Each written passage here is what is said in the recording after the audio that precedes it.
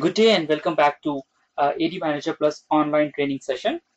In the previous section, we have discussed about ADManage tab, and in this session, we will be discussing about AD reports. So let's just go ahead and provide you with a quick introduction on AD reports, where you can generate over 100 different reports on various infrastructure resources of your Active Directory. And let me just explain, all these reports are predefined canned reports away from scripting. So it's very simple. You just have to click on the report based on your requirement and can generate the report. And on the left hand side, you will find that there are different report types, right from user reports, password reports, group reports to other reports. So all these are report types, and in turn, when you click on this report type, you will find that there are list of reports associated with this report type. So when you just click on computer reports, you will find that reports like all computer, OS based computers, inactive computers, disabled computers are all associated with the computer report type. And I will be providing you demo on user reports. So let's just go ahead and provide you with a training on user reports. But before that, let me just provide you with an update. Like uh, you can generate this report, and once the report is fully generated, you can perform different management tasks. So let's just go ahead and click on all user reports, and first generate the report.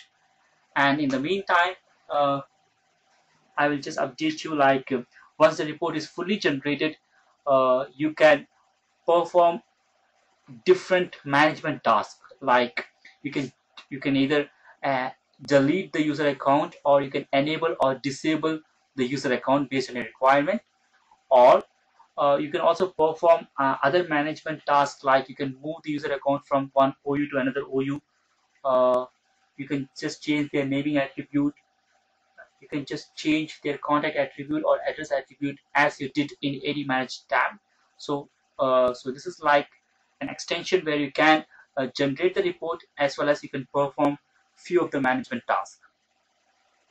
And once the report is fully generated, you can just export this report into any of the format like HTML, PDF, XLS, CSV, or CSVDE format.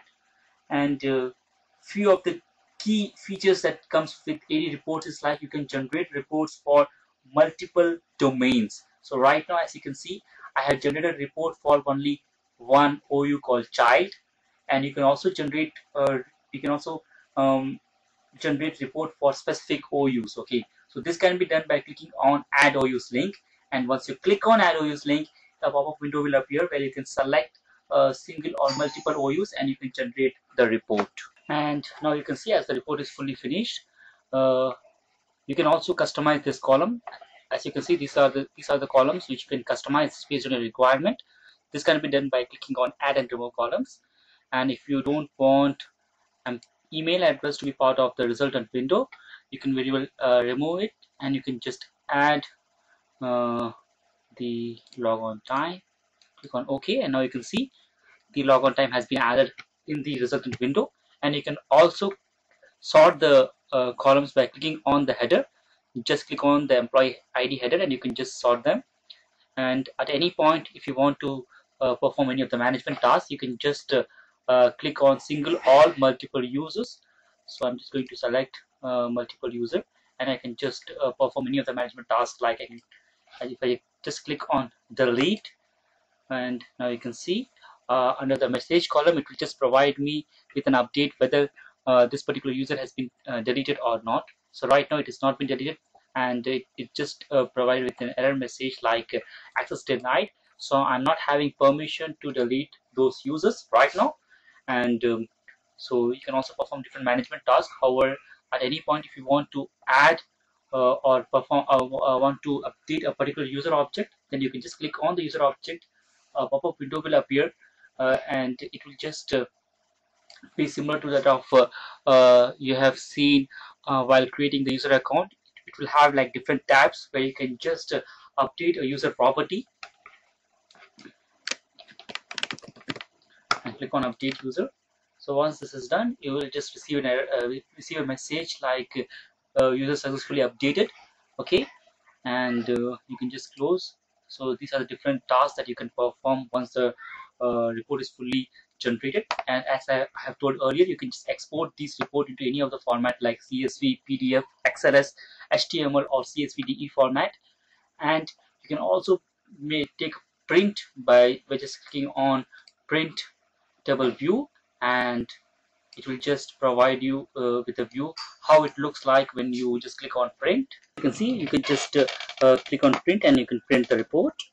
And then this is with like different things you can just perform with the ADManager plus report. Let's go back to AD reports, and you can also generate reports for recently created, modified, deleted users. You can generate report for inactive users, disabled users. So based on your requirement, you can generate any of the report. You just have to click on the report and generate the report. So, and another important thing that comes with the ADManager plus report is like scheduling of report feature. For that, just click on schedule reports, and first you need to click on schedule new reports. To schedule a report, provide with the scheduler name. I'm just going to provide the scheduler name as test1, and provide with a description which is mandatory. Or user, you can select the domain, and you can also select or generate report based on OUs by just clicking on add OUs link. A pop-up window will appear where you can select the different OUs based on your requirement, and then you need to select the report type. So once you click on the report type, you can just select the available reports, and you can just check mark those reports. So under user reports, I'm going to select all user reports, and I'm going to click on computer report, and in turn I'm going to select all computer reports. So these are the two reports I'm going to select. And next thing is like schedule duration. So when I need the scheduler to run, so based on my requirement, I can just select daily, weekly, monthly, or hourly. So I just want to run this report on every 21st of month. Okay, and at 8 hours, that is 8 hours in the evening. And then I can select the schedule report format. Just I can just select any of the report format, right from PDF, XLS, CSV, or CSVDE, or I can also save this generated report by clicking on the storage path. The last thing I need to do is like the email address. I need to specify the email address. I can either select a single email address, or I can select multiple email address. So I need to, for selecting multiple email address, you need to separate this email address by comma, and click on save. Or you also have an option where you can just send a test email. So once you click on test email, you can just send a test email, and it will be confirmed whether you have configured it perfectly or not. And once you click on save, your scheduler has saved successfully. You would have receiving this error receiving this message. Your scheduler is saved. Now click on view scheduler task to view your task which you have saved. You have saved test1, and you can also perform some of the management tasks under scheduler reports, where you can just enable or disable scheduler by just clicking on the first icon. So just to make it disable, it's very simple. Just click on the icon, and you can see it is changed into red. So that means the scheduler is disabled. At any point, if you no longer require the scheduler, you can just click on delete icon, delete the scheduler, or you can just click on edit icon to edit the scheduler. So at any point, if you just want to add more reports to the existing scheduler, you can just click on edit and you can just add it. So this is like scheduling report. And you also need to configure mail server settings. Okay, so by default, it's very simple. You just have to provide the mail server name and the port number 25, which will be by default. And you can also provide with the from address, from which address you want the email to be sent. This is very simple. This is about like scheduling of reports that comes under AD management tab. I believe with this we have come to an end to this session. I believe this session would be informative to you, and at any point if you require any technical assistance, kindly click on our support tab and send or open a ticket by sending a support request or contact our toll-free number. Thank you for your time and have a nice day. Bye bye.